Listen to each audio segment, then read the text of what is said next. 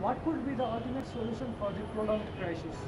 Solution is very simple. The constitution is made for the people.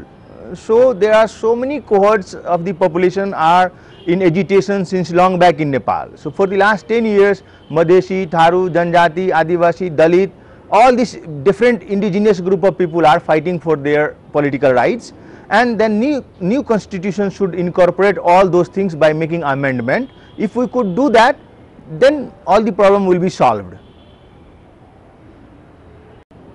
As the amendment process is going back or pushed back, what has the party planned to do next?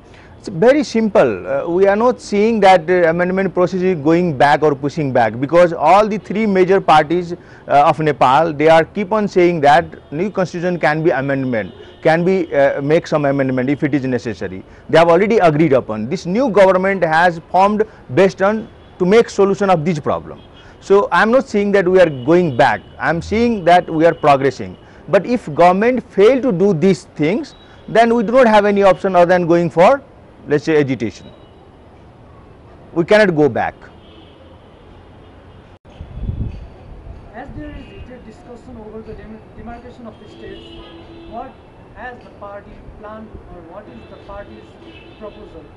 We have already said many times, we had already made even 8 points agreement with the government in long back 2006. We have been saying that the plain area which is named and called as Madhesh should be divided into two different provinces, that is from eastern part Jhapa to Karnali, one eastern province, or let's say name could be, we can give new name, no problem for that, and then from Karnali to Mahakali we need to have another state.